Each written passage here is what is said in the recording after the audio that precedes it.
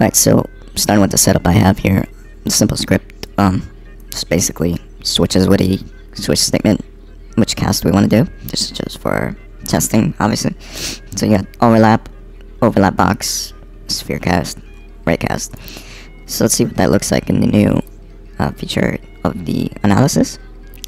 And then we go to physics debugger, and now we have these extra tabs here, but the one we're interested in is the queries. You can see I already have everything checked off here, so we should be able to see the queries with the yellow lines here. So let's take a look. So we can see we're starting with a sphere cast, and pretty much it tells us exactly in which direction we're going. Now it's not changing because I have the simulation paused, but you can see as we switch the forward direction of the object, which is the direction of the cast, we can actually preview where approximately everything will hit. And the great thing about it is you can tell from the distance as well. So if we increase, decrease distance, we can already tell what's going to be hit, what's not going to be hit.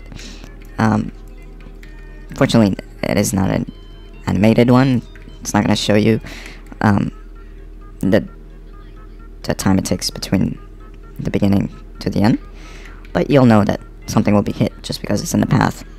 So as you can see, we can do that with a sphere cast, we can do it with a box cast, we can do it with a regular ray cast, and we can also do it with our overlaps, which are probably not very impressive because they can just be drawn by regular gizmos, but it's still handy to have.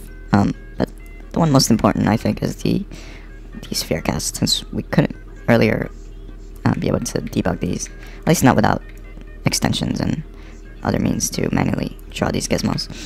So I think that's pretty cool and something worth checking out. And it'll definitely speed up your debugging process.